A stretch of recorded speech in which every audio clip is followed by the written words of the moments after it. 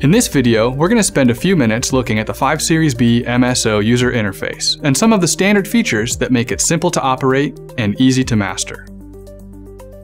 The first thing we should talk about is menus. Rather than layering menus on top of each other, we have thoughtfully designed the placement of every user interface button, status readout, and measurement result. The Series B MSO incorporates the touch gestures that we commonly use on our phones, tablets, and other consumer devices. Turning on a channel just takes one quick tap.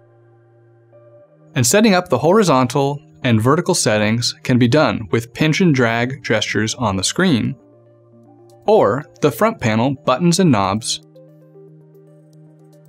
When you need to add a measurement, it's just a drag and a drop onto the channel that you're interested in. And there are dozens of measurements available. Each one has a summary image and description to ensure that you're adding exactly what you need at that moment.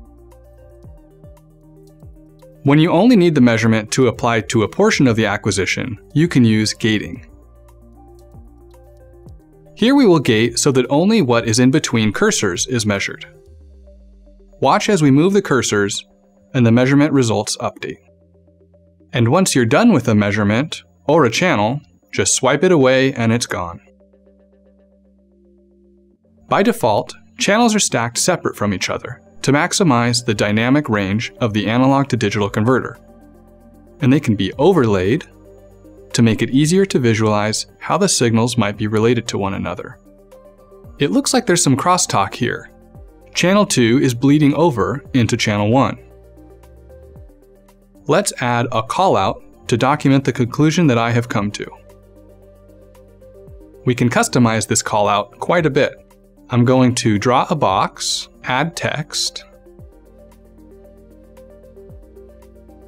change the color, and move things around. And when I save this screenshot or session file and come back to it later on my scope, another scope, or text scope on my computer, these extra details will help me remember exactly what was going on during this measurement. You can also increase the user interface font size for when you need to sit further away from the screen.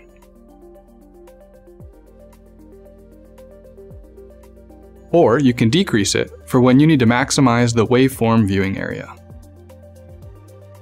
A searchable help directory loaded on the scope is just a click away to give you information and assistance right when you need it.